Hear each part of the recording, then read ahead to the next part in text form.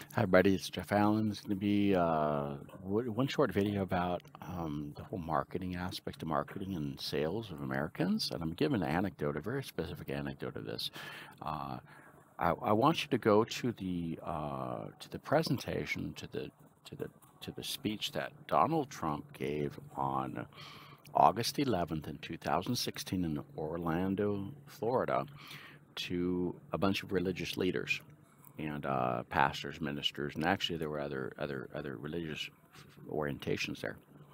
And I watched that and did a linguistic analysis of it because I actually did a degree in text analysis of religious literature for one of my degrees. So that was one of my degrees, and it was really that you know I wasn't really in. I'm not a Trump supporter, but he's always fascinated me in how he is able to get people to believe in what he's presenting. So that, and over the years, that's actually why I would stop doing this video series or this book because of I thought I wouldn't have to do it when he came on the scene, which now means I've come to do the book or this video series because I think we really need it. If you watch that, the whole thing, there's a whole history of him and him having supposedly become a born again Christian in 2015 or 16. James Dobson did a blog on this on his website of family. I think it's called Family Talks. James Dobson used to have focus on the family for like 30 years, and then he started getting involved more in politics and stuff, and in being involved with that, and that kind of became problematic because of like all of the nonprofit associations aren't allowed to do this to have political bias, and so that became a problem. So he started another company or another association where he could actually have be involved in political campaigns and stuff and all that. And so James Dobson made he made a statement sometime in summer, I think it was in June 2016, about I think it was Paula White. So claimed that Paula White had been involved in the Christian conversion of Donald Trump and stuff, but we didn't see any evidence of it afterwards, right? Some of the statements coming out of Donald Trump was just like that happened. And that actually changed. That website, the Family Talks website, the page changed. The content page on that changed within like a week of that appearing, because a lot of people are complaining about it. But then in August 11th, Donald Trump gave this talk, and in 2016 in Florida, Orlando, and that was an amazing talk because Trump wasn't Trump.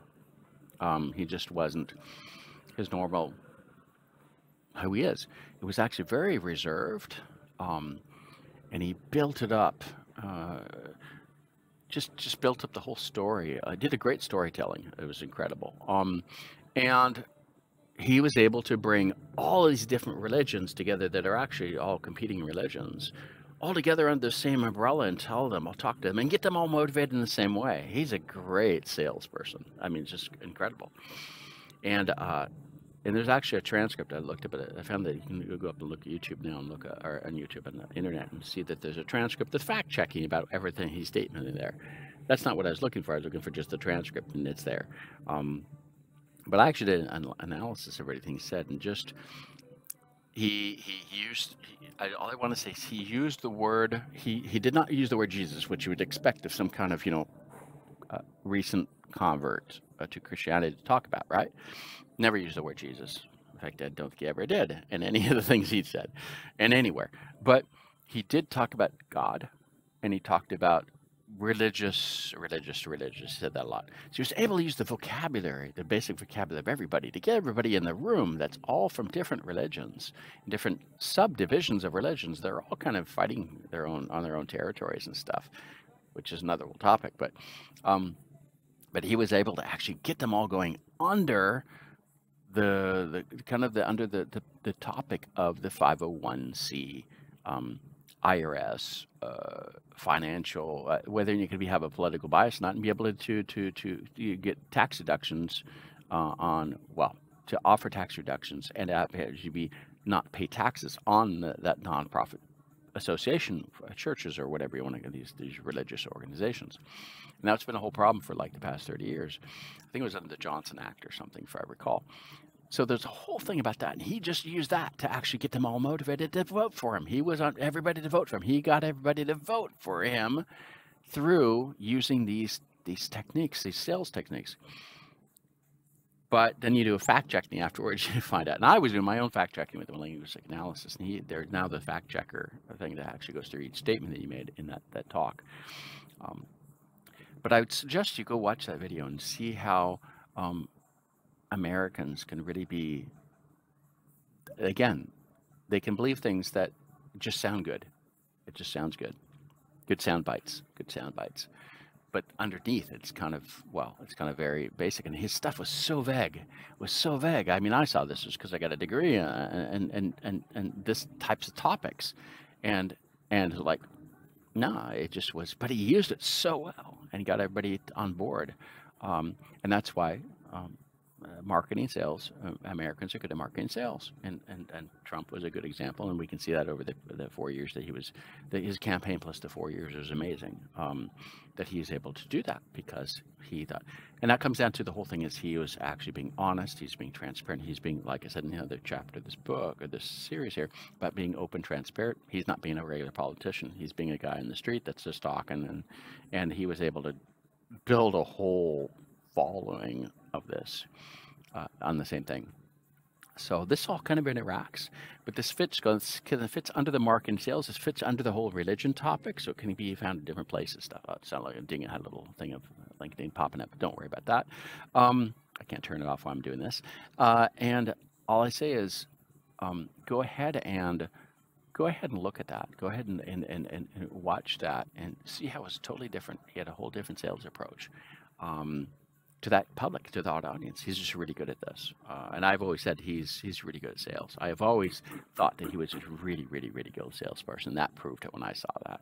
That's why I stopped doing this video series for this book, Understanding America, because I thought I didn't have to say anything anymore. And you know what? Like I said, I'm back to doing it now, 6 years later. So after he's well, a few years after he moved on, but 6 years after that took place. So so I just say, go ahead and watch it. Go ahead and analyze it. Go ahead and see how it just makes sense that Americans we're an unusual beast because we're able to convince and persuade with amazing ways, with very just some basic vocabulary and stuff, and don't have to have anything deep dive.